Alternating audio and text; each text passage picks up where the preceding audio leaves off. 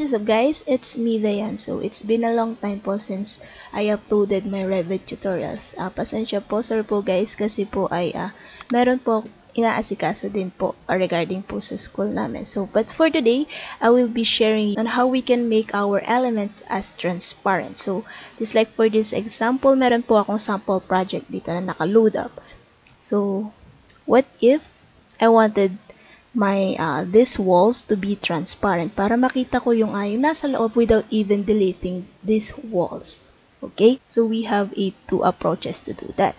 So the first one is we go here on our view and then go here on our visibility graphics, or you can just simply type the VG for shortcut, and then you can find your walls.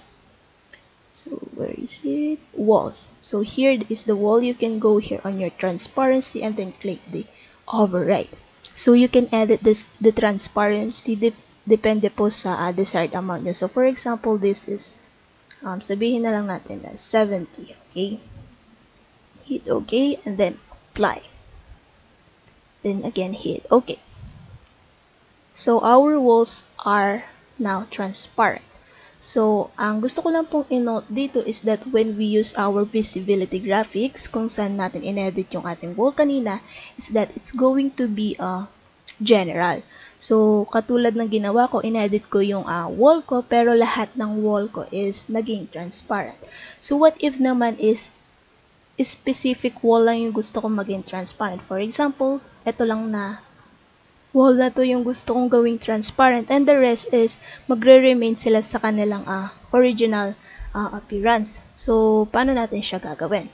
So, we go in our visibility graphics and find your wall, and then balik natin ito. So, go here and 0, hit OK, and then again apply, and then again OK. So, this time, select your wall, right click, and then go here on your override graphics in view, so you can find your element. So here pwede na natin siyang baguhin, like for example gawin natin siya ng by 80. Okay, so here it is 80. So kung napansin nyo guys, this is the only wall na naging transparent, unlike kanina.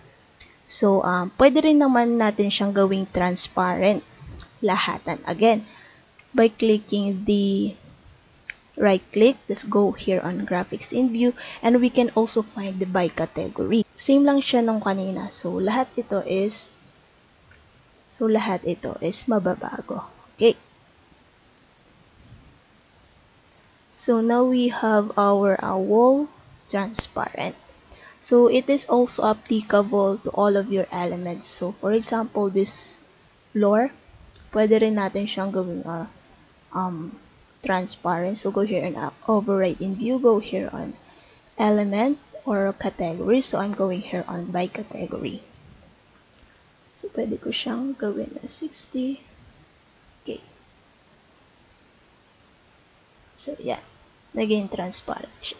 So guys, it is also applicable to your ceilings and to your furnitures, and you can experiment kung saan pa siya applicable. I think that's it for our today's video, and if you found this video helpful, please leave a thumbs up and subscribe to my channel. It will help me out a lot para makapag-produce pa ng mga ganitong helpful videos. And if you have any suggestions, comments, or questions, you can leave that on the comment section below, or you can directly DM me on my Instagram account. Again, thank you and God bless.